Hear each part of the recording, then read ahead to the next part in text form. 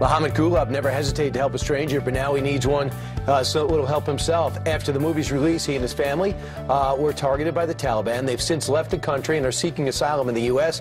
Michael Wiles heard about this story and took it pro bono. He's the attorney representing him right now. Michael, why'd you jump in here? On principle, this isn't the first hero that we've had the privilege of representing. I helped Kwame James, the gentleman who subdued Richard Reed, the shoe bomber. There are a cadre of people out there, and you can look at them as assets in the war of intelligence or the war of terrorism, that have this instinct to want to help and do good. And here was one of ours, the best of our society, a Navy SEAL that was felled. And this gentleman took him under his wing in his village, and the whole village watched him. They reached out to you? Reached out to me this past summer and explained that he was in America. Things got weird, and I don't know the politics, but he had left, and now RPGs were going through his home.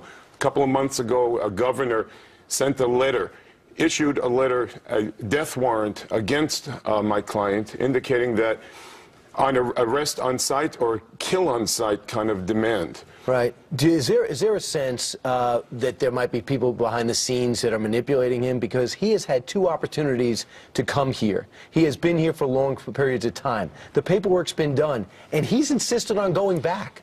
I don't understand the politics of the movie, the book deals, the visits to America. All I can tell you is I take this guy for what he is, and that is somebody who saved one of us and is now trying to get out. The difficulty that we had was the American embassy in Afghanistan was a target, and a high-priced person like this, where the Taliban wanted to kill him, imperiled not only himself, but the agents and the methods and procedure in extracting him out of Afghanistan.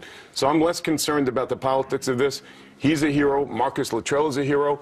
And my job here is to raise the banner of all these individuals and keep immigration laws helping people who do good for us internationally. Absolutely, and he did a wonderful thing. But if you read the book, you see the whole village to the whole thing. They knocked it down to just him. Beautiful. It's a great thing. Beautiful. But do you think that the Taliban had to hear about a movie to understand that he should be targeted? I don't know what they heard or why they're doing this. I can just tell you that we want to reward people that step up for our brothers and sisters in harm's way.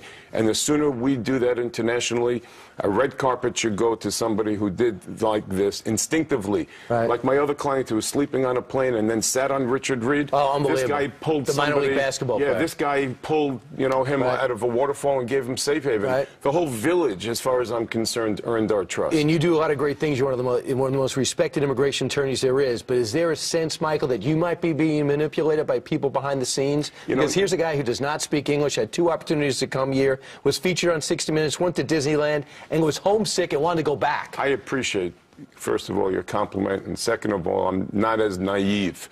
The truth is that nobody has asked me to raise him money more than for his subsistence internationally, and the ethics of my profession would now not allow me to entangle myself in any money.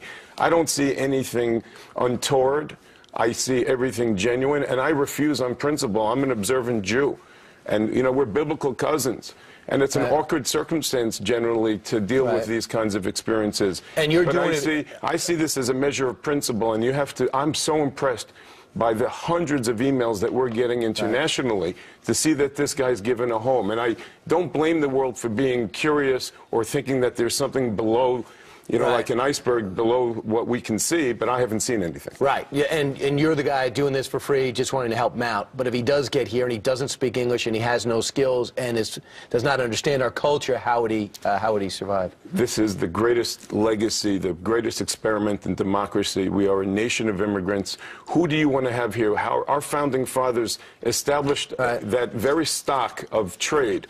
All of our citizens should have the instinct that this gentleman had to save somebody. He'll learn English. He'll be productive. I have about a dozen people who offered him jobs. Right, and we see, because he did get two other offers to come here from great people like you, and he turned them down. Well, so we'll see what happens. Thanks a lot, Michael. Thank Appreciate you. it. Pleasure.